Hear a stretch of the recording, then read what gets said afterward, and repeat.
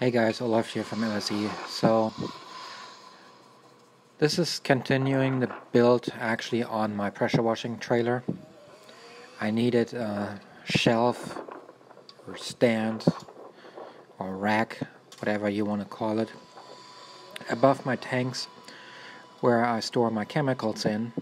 And so what I use is here leftover pieces of, as you can see, a folded bed frame. It's a steel bed frame which I cut into small pieces. It's pretty much like angle iron. Welded quickly a frame out of it. Didn't notice that I didn't have turned on the camera when I did the frame build in the beginning. But so here you're gonna see actually legs being cut, which is 1 inch square tube and 1/8 thick, where the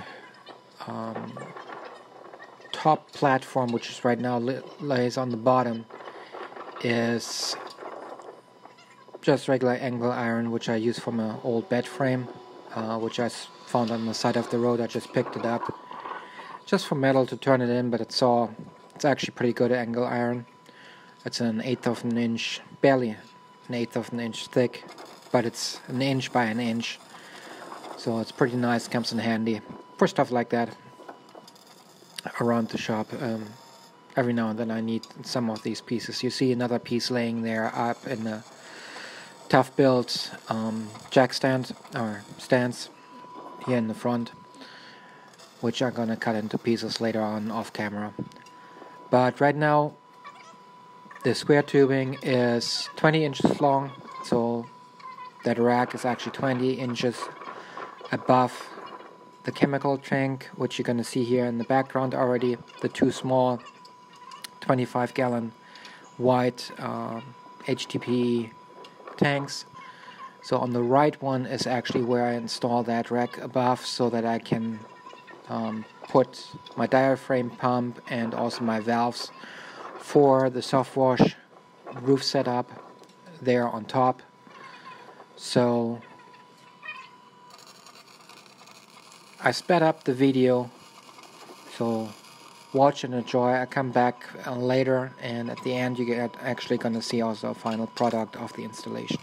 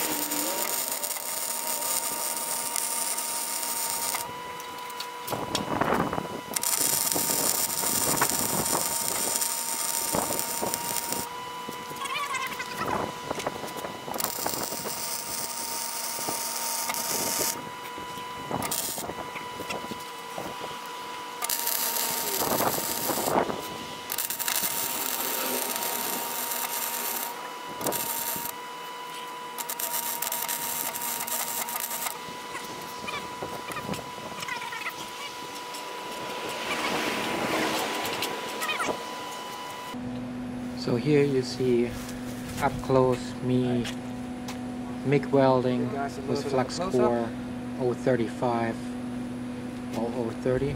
I think it's 030 actually. The legs and the feet for this stand. And as you see, I didn't do a lot of prepping since I'm welding relatively hot, so it burns through the rust material without a problem. It just gets it done. It doesn't spanners I use for my require any code compliance or whatnot. So when you weld stuff like that, just laying on top, you need something to hold it down. So when you weld, that it doesn't slip and slide on you. because with the MIG gun you poking pretty much with that wire, and that can be enough to actually move your piece out of position. So right now I'm just tagging it, and once the two pieces are tagged proper, then I actually start doing the builds. Now you can see right now there I did a screw up, didn't pay attention. I actually welded my adjustable spanner for my grinders by accident. Nothing biggie, but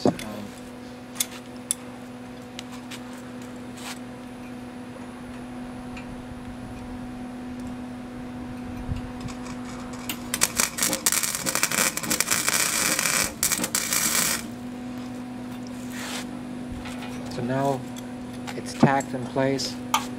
Now I just start from one of the tags and laying a full bead in. Lace.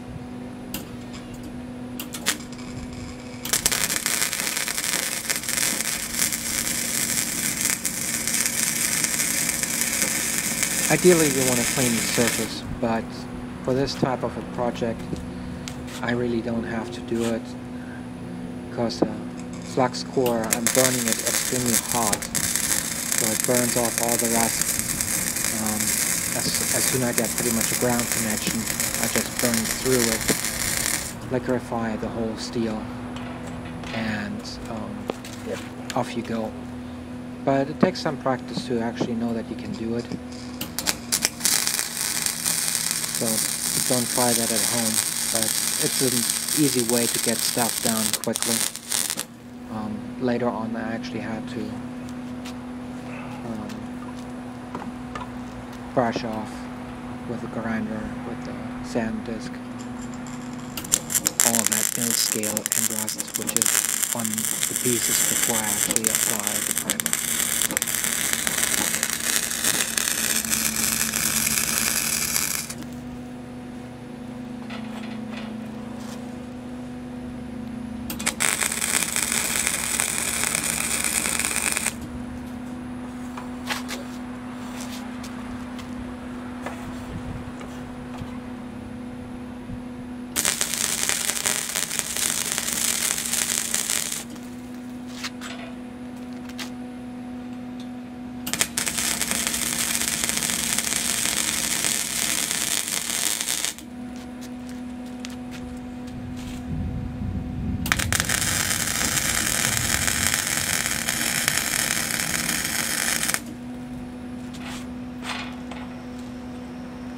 Weld it shut.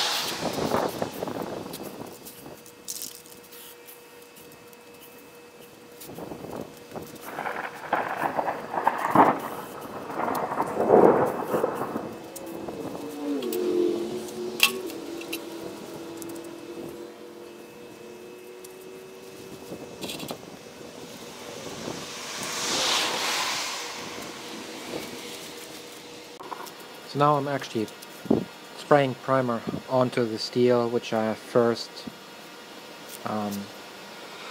sanded down of all the rust. So as you can see, that primer has a blue touch to it because it's a paint and primer in one really for metal, but that can is almost empty, so I said okay, just use it. And there you can see actually the bed frame, that's the other half of it, which I'm gonna cut off camera apart into pieces. That's pretty much free steel, free angle iron. So now you see all primed up, and I brush on real oil paint, white, flat white, so it blends in with the trailer better, where black would stand out too much. So this time I decided white, since tanks are all white, so it blends in with it.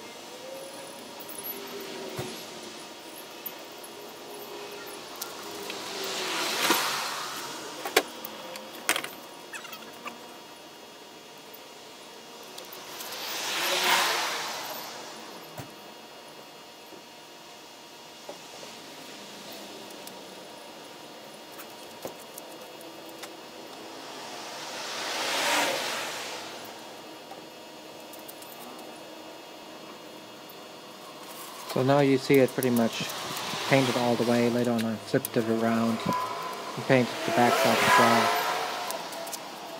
But here's the final install. So if you like those type of videos, please like and subscribe, leave comments below. Thanks for watching, have a good one.